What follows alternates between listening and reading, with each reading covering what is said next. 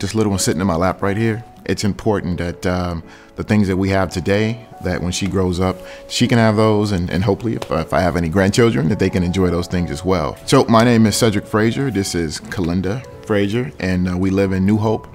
For me, I'm constantly thinking about what am I doing as a parent and as a role model to show my young ones what they can do to help protect the environment. I mean, we like to go out and do things outside, especially during the winter time.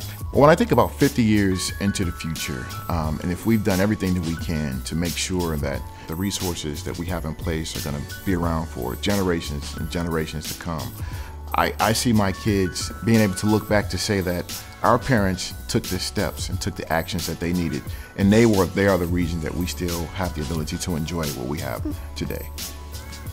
You all right? You want to go home?